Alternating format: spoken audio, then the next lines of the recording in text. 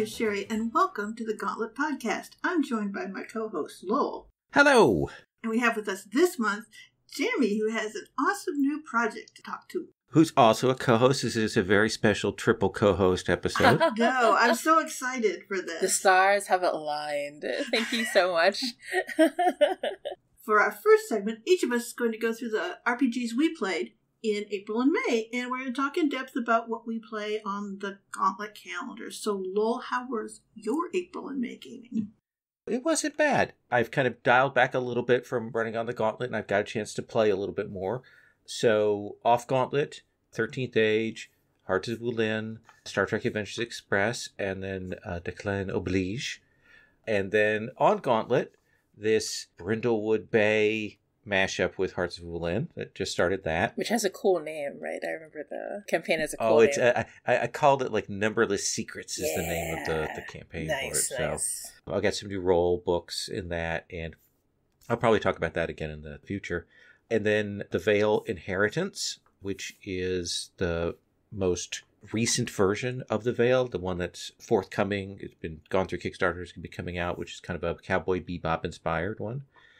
And then Microscope, the little game I wrote, Arcana Inamata, Kingdom 2E, second edition. And then the game I want to talk about is Ryuutama. I've only played a couple of sessions of this, but I wanted to say a few impressions because I don't think we've talked about it recently on the podcast. And it was an indie darling a while back, and I think it's still a really, really cool game. It's Natural Fantasy Roleplay is the subtitle. And, of course, this is a Japanese game by Atsuhiro Okada that was translated by Matt Sanchez and Andy Kitkowski. We had Andy on the program like 3 years ago or so for another project. But this is a fantasy RPG that visually, to me, looks like somebody looked at Final Fantasy Tactics and was like, oh, I want to do all those characters. But in like a real world kind of thing. It's got a very distinctive look. In the game, you play out a group of travelers who are on a trip and encountering things on the way. They can be monsters and combat, but they can also be problem solving. A little bit like how the One Ring and some other games do journeys now. There's a daily travel check for conditions and move along, and incidents occur. And Puckett, who's running this, has a little hex crawl map that he's made up in HexKit that looks really nice. So very excited about it. Let me talk about what I dug in just the 2 sessions. Again, 2 sessions impressions worth of this game. For me, the feel is what really sells it. When you look through it and you read it, you're like, oh, this has its own nice, definitive atmosphere. You've got classes like the farmer, the healer, the hunter, etc. Beyond that, the whole premise of why you're on the road is this idea that in this world, it's expected that every person will at some point take a journey, travel somewhere and back. And the society and cultures and cities and things like that, they expect that. So if somebody goes on this journey, this kind of once in a lifetime pilgrimage, other people will take up their slack and they can come back to their lives after that. There's kind of a lovely concept there. It's also good because I love the idea of a travel game. I adore that. I adore running that in fantasy games, and I love games that do that in a way that isn't supremely mechanized. Like, I liked Mutineer Zero, which has sort of the sector crawl to it, and it was fun, but there's a lot of real mechanical bits to it. I like getting a little bit out of the way. Forbidden Lands has some mechanical stuff at end of day things, but then has RP during the playtime in between. So I do dig this. It almost strikes me that I'm thinking about that the sort of the phase of resolving conditions and the daily checks and stuff is almost like downtime or an approach roll from Forged in the Dark. Yeah. Mm-hmm. And now I'm thinking about how you could do a road game in Forged in the Dark. Ryuutama's also fun for all the little color bits in it. It's got a very distinctive, specific world with specific ethos, special skills, and the magic. There are these seasonal magics. You can get general magics, but like the seasonal magics, I have autumn. So like one of my spells that I start with is I'm able to summon a pile of leaves. That is my spell. I don't know what I'm going to do with that, but I love it. The other spell that I took is the ability to make any kind of food thing into jam as a preserve. Wow. I want that which has spell in real life. I mean... Oh, yeah. But like I started out by making fish jelly. Oh, no. So it's a great little color thing there. It's got a very simple, basic die system in that most tasks have 2 attributes of your 4 that you're rolling. Your attributes define a die type like D4, D6, D8, or even D10. You roll the 2 attributes together versus a task number. Real simple in that sense. And I like that. It was one of the things I had, when I first read through the game, I couldn't quite grasp what was happening with that. And that's something I'll come back to in just a moment. One of the other things I adored is that when we made up characters, the other 3 players all made very old characters. I've been a farmer, or I've raised these children, or I have this, or my husband's dead, all of these things. And so I was able to make up a very young character who has none of that and thinks all the other characters are like super old. Ancient. Yeah, they're all very contemplative. And my character's like, yes! Like, I can go get herbs. I can do that. Herbs, that's what I do. And I've been playing that character very much that way, and that's been fun. One last thing I want to say is, if you can get a copy of the book is gorgeous. It's a beautiful hardcover. It's really lovely, nice illustrations. It has a very distinct feel to it. It's one of those RPG books where you can feel the craft when you're looking through it. Things I'm a little bit less sure of, and again, 2 sessions. So take this with a grain of salt. I haven't seen combat yet. We haven't had a fight in the 2 sessions that we've played, which I love. But it also means that I kind of don't know how combat works, except that looking through the book, it looks like you've got zones and order and stuff, and it looks a little crunchy. So I'm going to be very curious to see how that feels. One of the other things is that this is a game that very much wants to lean into classic fantasy tropes. It has an extensive money, gear, and encumbrance set of rules. And of course, because you're traveling, it kind of needs to have that. But all these things have different costs, and they do different benefits, and you've got to track them and stuff. And I get why you have that in there. I understand it. It fits absolutely. But for me, even playing it a little ironically, it gets a little much. I will say, when I have to go and buy my equipment for my characters, my eyes roll back in my head. It was fun. It was amusing. But at the same time, we're also going, okay, this is your limit. And now I got to buy a bunch of bags and I got to calculate this out or I'm encumbered. So not my favorite thing. I'm also unsure, looking through the book, how much there is there. By which I mean, how much support is there for the GM? The GM has some really interesting tools in that the GM also has a character. They play a dragon. You kind of choose dragon, and it levels up, and you get blessings that you can give, benedictions to the players, and that's kind of cool, and there's some interesting stuff there. But looking through, it doesn't seem to me like there's a lot of guidance of, here are interesting incidents on the road. I mean, here are the things you could encounter. Here are the kinds of challenges that you could have. That feels a little thin on the ground, a little less supported than I would have expected for something like this.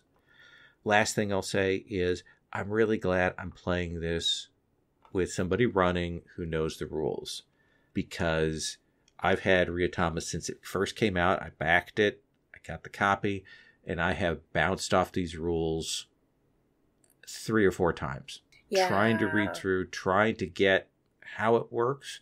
I don't know why. When I go to play, it's not that complicated, but there's something about the way the rules are presenting themselves and the order of information that isn't clicking with me. Yeah, I feel the same because I've been trying to run a game, but there's just something about it that makes my eyes go a little...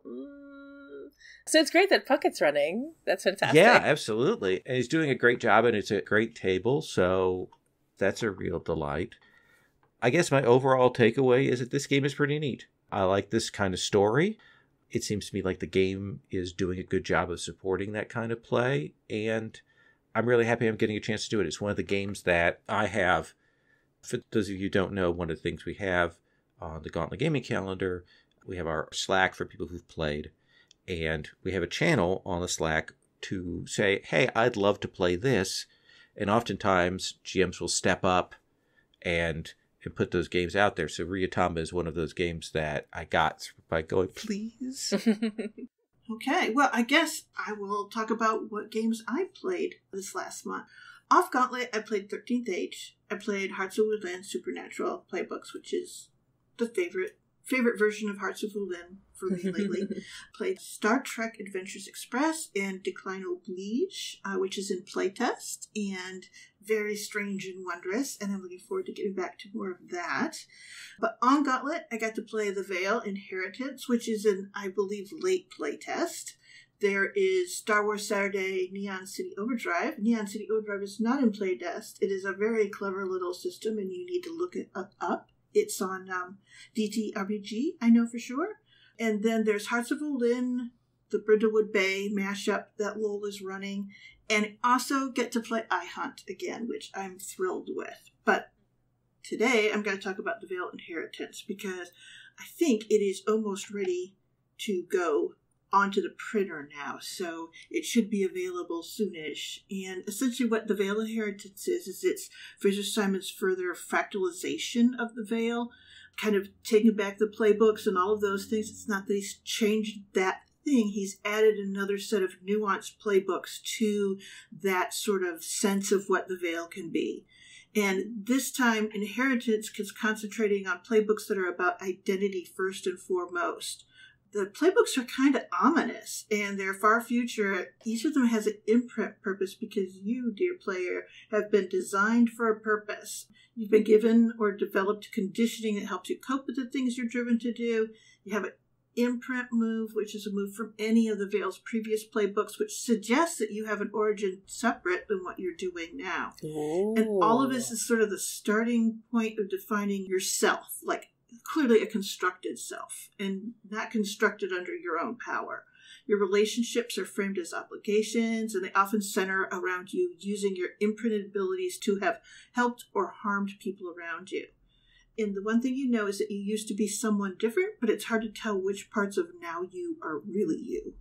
So that's kind of the central set of themes. So this is a very tightly themed, like all the playbooks have identity very foremost as their theme.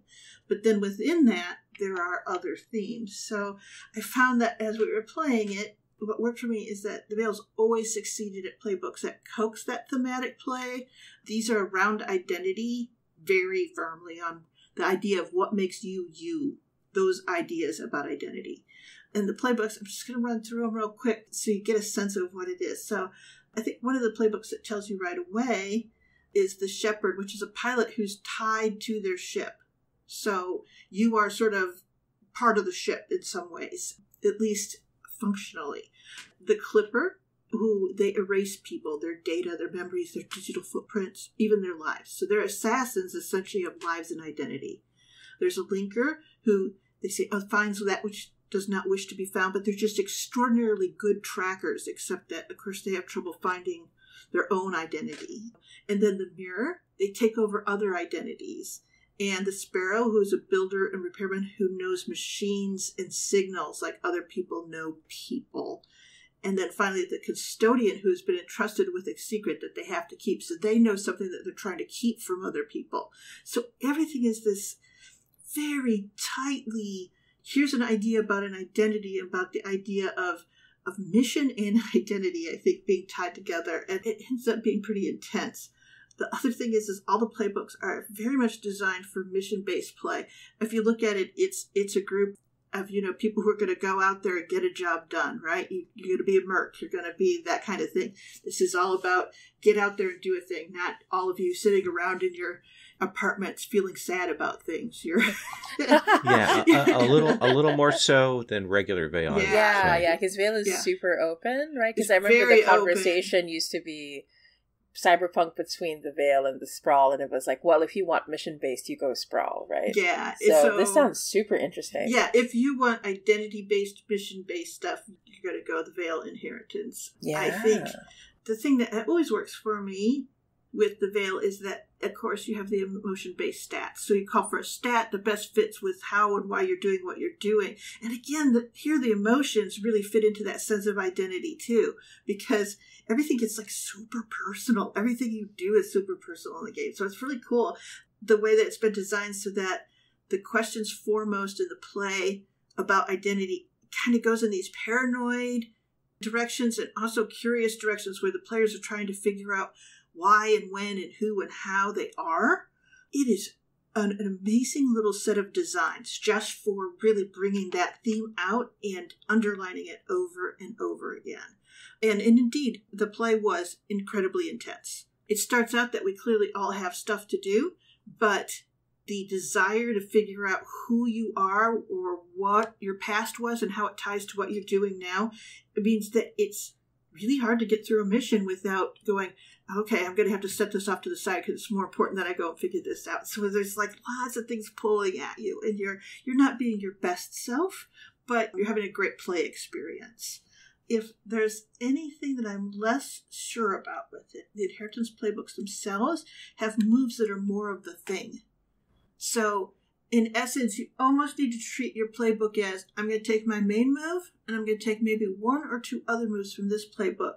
But to define the rest of myself, I'm either going to run this down into a super deep hole of these abilities that I have, or I'm going to say, no, I figured out the part of being a clipper that I am, and now I'm going to go and bring in more of like my discovered self. And you go and you get playbook moves from other Vale playbooks to define that self, maybe as someone you've made yourself now, or as sort of strange memories from your past life that are coming back up.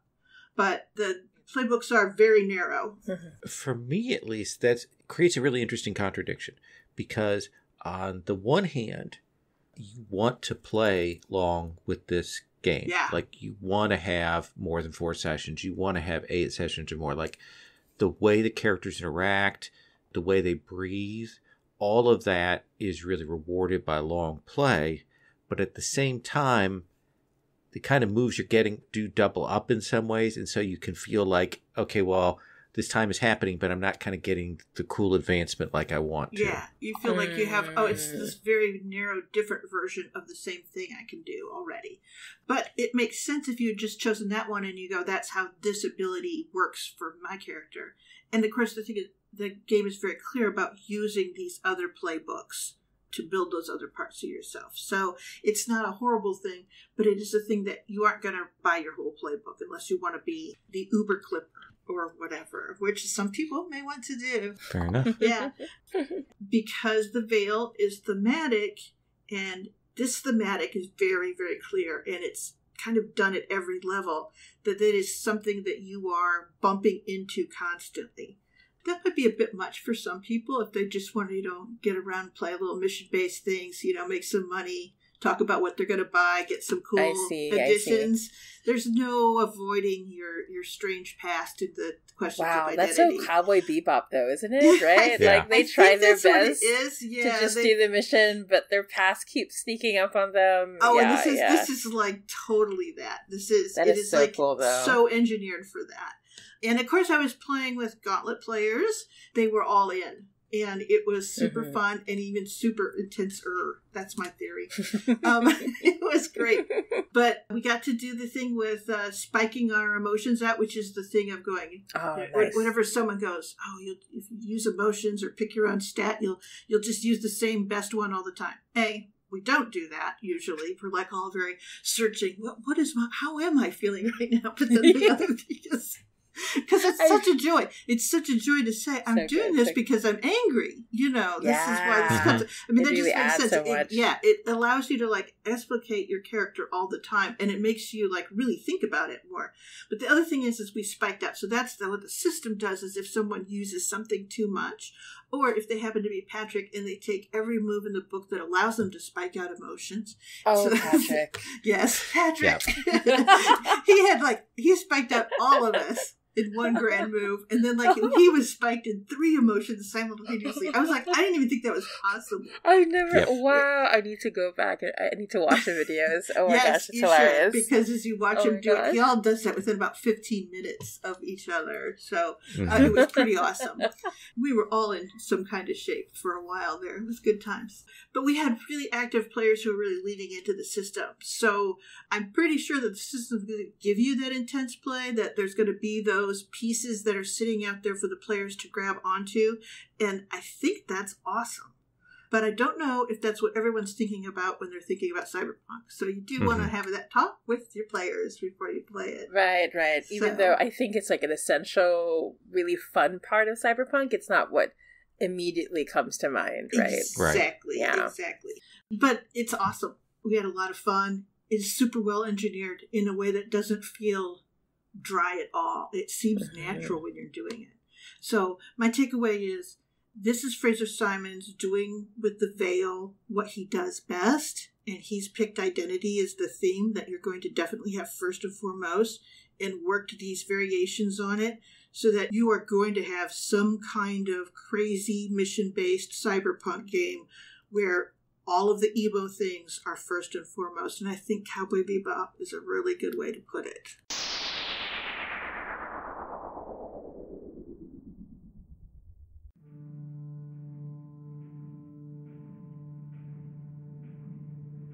The Between is coming. The Between is a tabletop role-playing game about a group of mysterious monster hunters in Victorian-era London.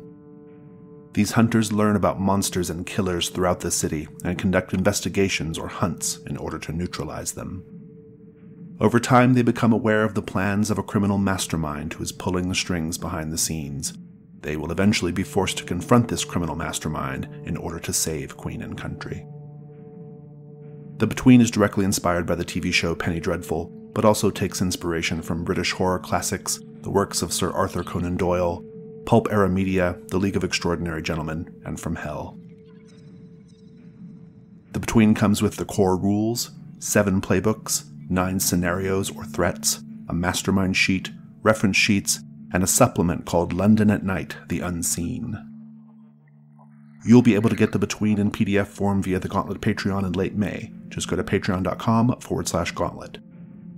The Between will be available on DriveThruRPG in June. Can you hear the footsteps in the shadows? Can you smell the metal tang of blood on the air? Can you feel the veil between worlds slipping away with each heartbeat? It's London calling.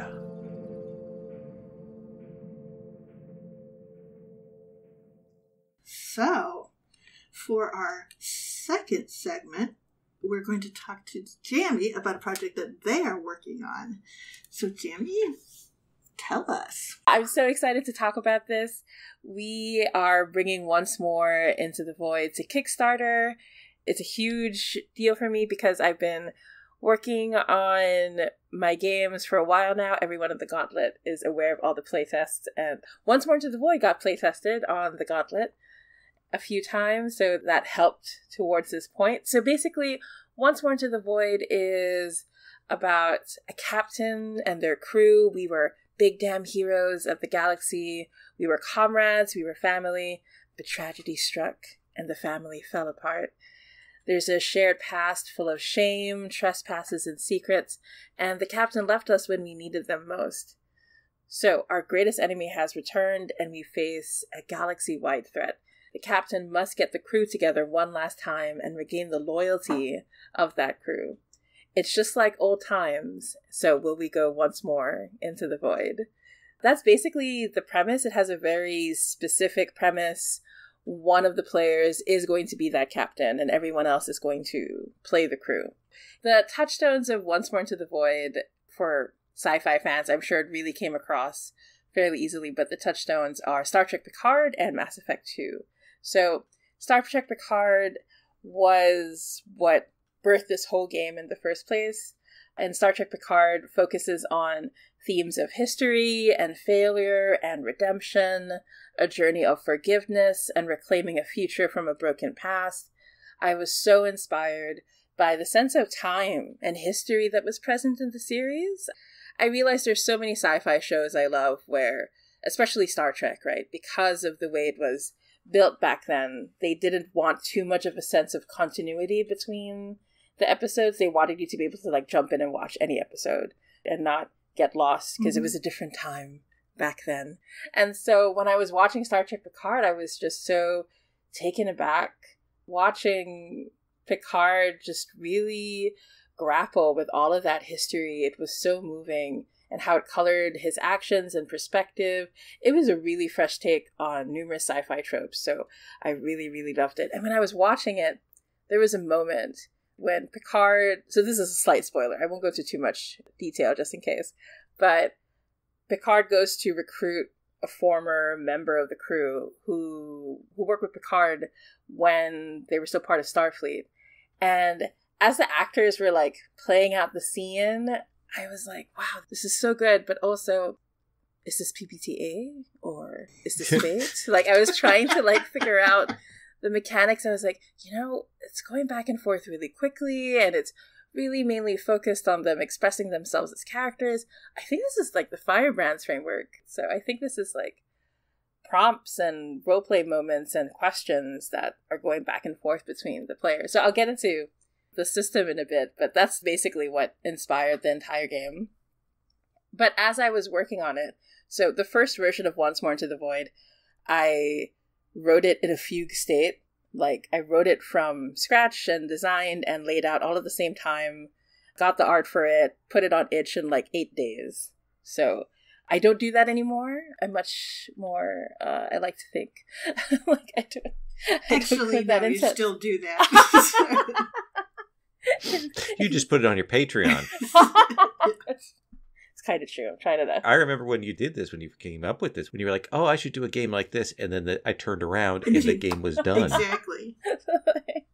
I was just so inspired, though. Like it got to the point where I knew it was... I would go to sleep thinking about the game, and I would wake up in mid-thought. Like in mid-design thought. I knew I was working on the game in my sleep. So when I would sit on the keyboard, it would just go... just flow out. Basically, as I was writing it, my love for Mass Effect started to really come through, because there are a lot of great similarities in different sci-fi shows, like these archetypes that we draw upon, right? And Mass Effect is easily one of my favorite video games of all time. And as I was working on this, I was reaching towards like a natural conclusion, like what the last part, what is the culminating arc of the game, and it worked towards something that's like a suicide mission, where everyone has to face the most dire odds, which was a really great part of Mass Effect 2. There's a really strong mechanic in Once More Into the Void that's based on gaining loyalty and seeing if it will be enough to see you through in the final mission, just like the video game, basically. You're right. And the other thing is that because Firebrands is so about the scenes and that character play, that it's the natural way to do it. There's nothing in your way between your sense of what's good about these stories and what you're going to be doing in the game. Yeah, I kind of liked the idea that it was something everyone was aware of, that they would have to take on in the end, and it would color everything else. It was definitely the hope.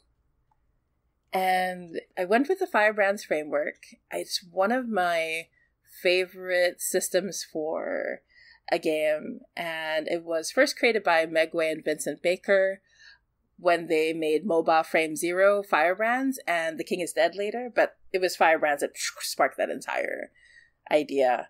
What's really great about Firebrands is it's a casual party game. You can pick it up and play. You don't need a GM and you don't need to prep. So it's really great for beginners. The first time I played this game was literally at a party. My friend just like took out the stack of playbooks and was like, do you want to play Firebrands? It's a mecha game, Jamie. Like, he knew it was enough to, like, hook me in and go, like, yes, I'll be here for the mechs.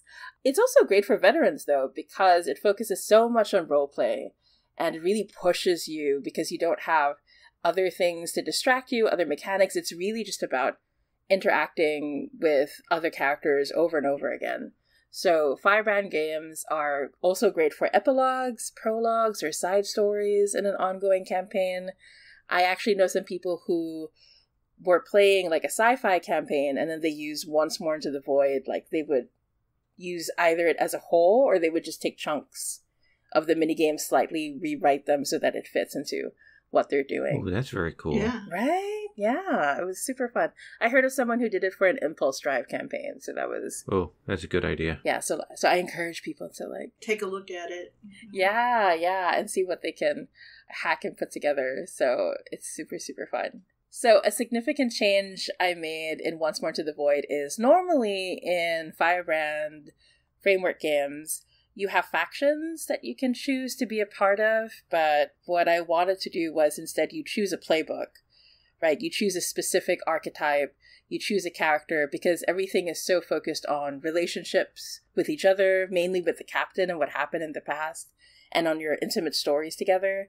So the playbooks are, you have the captain, a leader who must grapple with the burden of redemption, the veteran, an old-timer who must prove they still have what it takes, the reformed, a traitor on the run from those who serve the void, the believer, an innocent who has always dreamed of being a hero, the broken, a cynic who is consumed by vengeance and pain, and finally the strange, an outsider who is pure marvel, wonder, and beauty.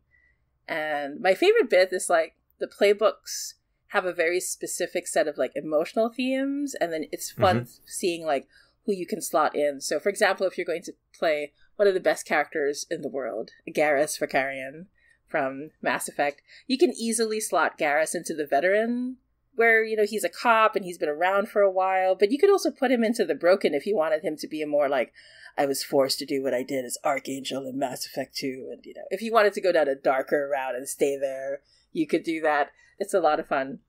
And the thing is, Firebrands is known mainly for its minigames, right? So when you think Firebrands, you think minigames. Each minigame frames a scene or a collection of scenes, and each minigame has its own simple rules for the most part.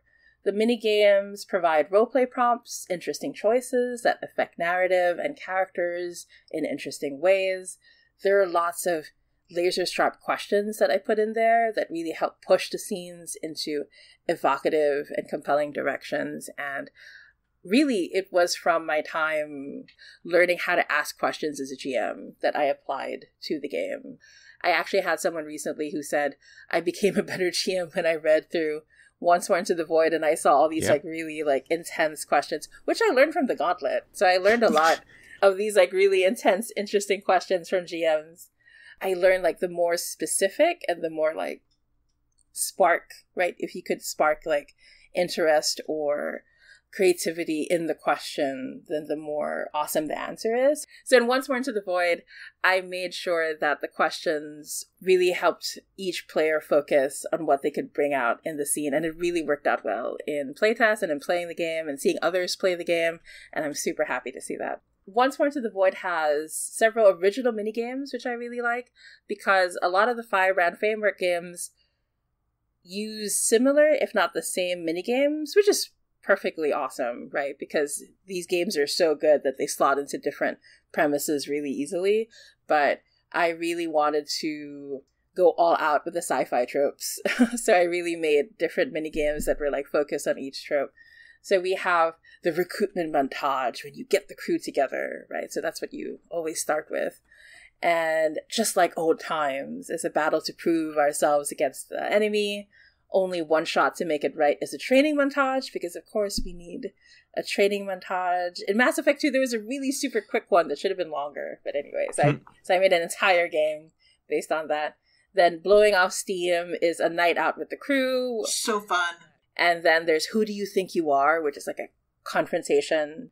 So this is like in Mass Effect 2 when you always have two characters like butt heads, like Jack and Miranda or something. That's what sets that off. And then The Last Time We Touched, which is possible intimacy. It's a very intimate game that I really enjoy. So this is definitely based on stealing time together from the original game. And then I Never Did Trust You, which is like a really intense one. This is like, it's possible that one of you may end up dying or betraying the entire crew by the end of it. So I even put in like a little tag saying like, if you don't want this to be on the table, then just take the game off. So I've had a few people who did that, right? And they appreciated having the conversation beforehand because it is an emotionally intense game and you kind of want to know ahead of time of, okay, things are intense, but do we actually want the possibility of betrayal or not? And then next is Only If You Have the Time, Captain, which is based on all the awesome loyalty missions that you can do in Mass Effect. But it's really fun in a TTRPG because you get to like really have those moments breathe.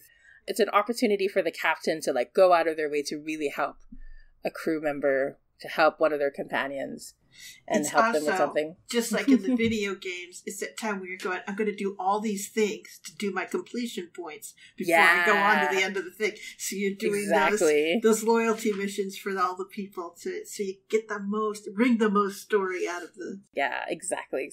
So it's one of the longer mini games, but I really like it. And then the final game is Once More Into the Void, because I'm a little dramatic and the last minigame is the same title of the game. So this is the final mission where the stakes are really high and throughout the whole game, right? So at the end of each minigame, there's a little mechanic called the loyalty draw, where you draw a card from a deck and you see how much loyalty that you gained from the scene. And so that can be really interesting because you can think you had a really strong moment together and then you draw the card and sometimes it's like 1 token of loyalty. It was really interesting for people to say, as they think through the scene, they're like, yeah, you know, Captain, even though you said those things to me, you didn't earn a lot of my loyalty because you said those things before and you still let me down. So it created this like new layer of nuance. Or sometimes there would be a scene where people didn't really connect, but there was a lot of loyalty gained. And so people would come up with great narrative explanations for it. So basically, those loyalty tokens matter in the last mission in Once More Into the Void because you can only pass these challenges if you have enough tokens to pay for each one. So it's really a nail-biting, super intense time. Every time I've play tested and did this one, so far, I've been lucky. We're like, maybe only one person dies. That's right, it was Sherry who died in our playtest. Oh my god. Yes. It was but super she intense. sacrificed herself. So yeah. That's really, really enjoyable. And I'm just so glad that people responded well to the game because I first released it on itch, like I said, in a fugue state across 8 days. So I really don't recommend that for most people.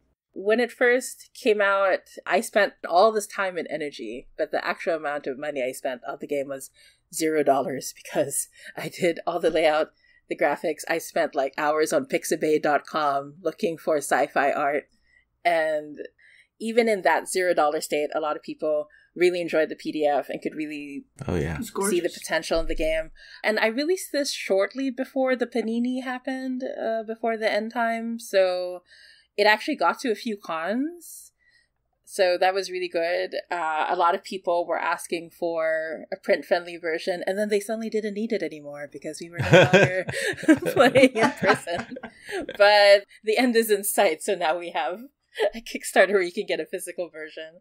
Like all of my games on itch, I continue to work on all of them and playtest all of them. So Once More Into the Void was definitely one of my favorites, if I'm allowed to pick favorites. But the thing is, being from the Philippines, I don't have direct access to Kickstarter. Like, there's actually a very small number of countries that have access to Kickstarter.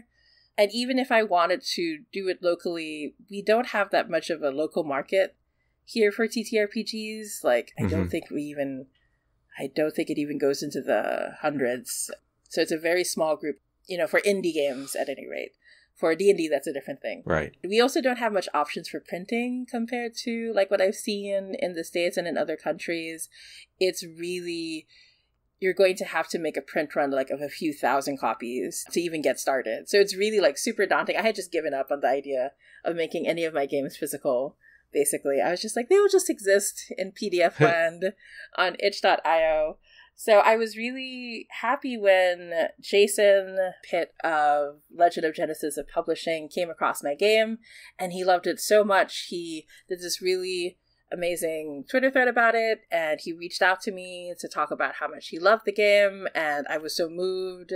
And Jason's been working in the indie publishing scene for a while. Like, he's also like a one-man job, from concept to writing to design to layout to publishing. He does every single step of that for his games.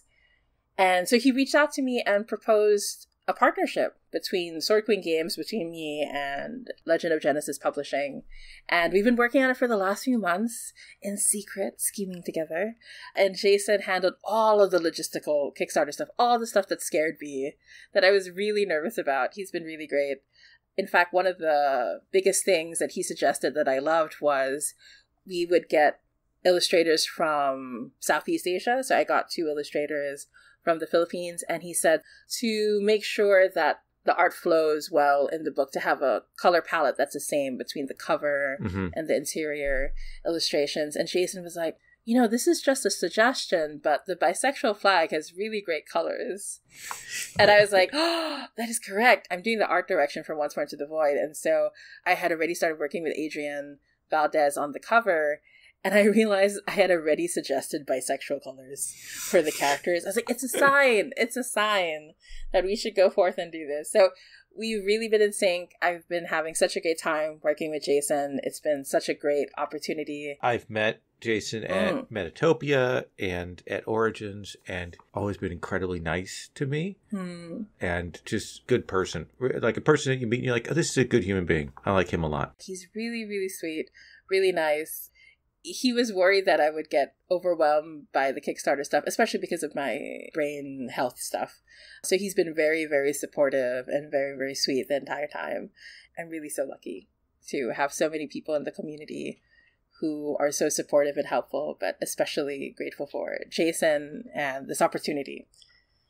So basically, funds from the Kickstarter will cover the cost of development of the game up to this point. Like, it was very important to Jason that I get compensation for the work and energy I've put in so far, because even though I spent $0, I spent the dollars of my body and my time. Yes. 8 days. 8 days of 20 hours. Yeah, 20-hour days just on this game, and all the hours of playtesting after and stuff. And also, it's going to cover gorgeous illustrations from Filipino artists. I'm so happy to be able to work with Adrian Valdez and Camille Chua. They've been really amazing, those two. I really love the art. And it's also going to cover a print run of hardcover books, which is so wild, like these really gorgeous square format books. We have some mock-ups on the Kickstarter. They look amazing. And I can also finally work with an editor. I haven't worked with an editor yet. It's just been me reading the game over and over again, still finding typos every so often because that's how it is. I'm getting my partner to take a look, and then we still have typos because that's how it is. And also, I'll be able to work with a game development consultant. So that's really, really exciting. I can't wait for that. And with stretch goals, we can expand the content of the game a little bit and really bring it to its final form and really refining the game to a wonderful polish, which I'm super, super excited about. And it funded. Let's not beat around the bush here. So we've buried the lead. I'm sure everyone who's listening knows this already, but it funded fast. And so where are you at with that right now? I was so shocked. We funded in 8 hours.